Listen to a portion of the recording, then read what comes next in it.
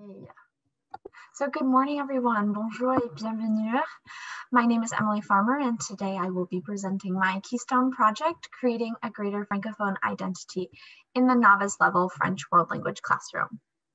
So my project focuses on exploring the Francophone identity through redesigning a traditional grammar-based world language curriculum and transforming these into proficiency-based thematic language curriculum. So in this presentation specifically, we'll look more closely toward the end at unit number 4 in my curriculum map. But to get us started, my project really began with this question of the Francophone identity.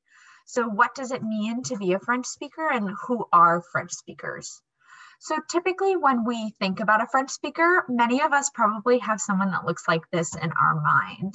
A white individual who is definitely from France and probably from Paris. They wear a beret, they eat baguettes, and they drink lots of wine. However, not only is this image extremely stereotypical, but it's also harmful to our students and inaccurate. So why is this harmful? Students learn best when they can see themselves represented in the curriculum. But where does this leave our students in the Boston Public Schools, where 75% of students are Black and brown?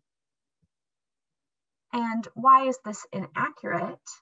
So in reality, more than 50% of French speakers live on the continent of Africa, not in Europe or in France. And the International Organization of La Francophonie, 28 of the 54 member countries are located on the continent of Africa. And the presence of the French language in Africa is only growing. So in 2050, it's estimated that 85% of the Francophone population will live on the continent of Africa.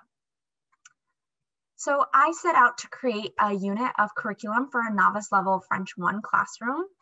And I chose the French 1 and the novice level because I wanted students' first interactions with the French language to be authentic and representative of the Francophone population. I've also found that there's quite a gap in this work to decenter whiteness at the novice level and world language curriculum. It can be very difficult to find authentic resources, that is, resources that are created by French speakers for French speakers that are accessible in terms of the language for novice level students, because our novice students are really only working at the word level, and we're pushing them to use sentences. But when you're thinking about the media and the information that you consume, very little of that is really at the word or sentence level. So you can see how this would be more difficult to find these resources. And this is only exacerbated when you're looking for texts from countries other than France. So with this question of representation in mind, I also wanted to focus on creating an introduction to the French language through the Francophone world. So each unit throughout the year-long curriculum map has a country of focus for students' final assessment. So the authentic resources from a variety of Francophone countries are used throughout the learning sequence, but to ensure that the African Francophone world stayed at the forefront, these countries are centered in students' final unit assessments. So now moving to thematic proficiency-based curriculum, I have employed the American Council on the Teaching of Foreign Languages, ACTFL's World Readiness Standards for learning languages. And for students' final assessments, I use the Integrated Performance Assessment.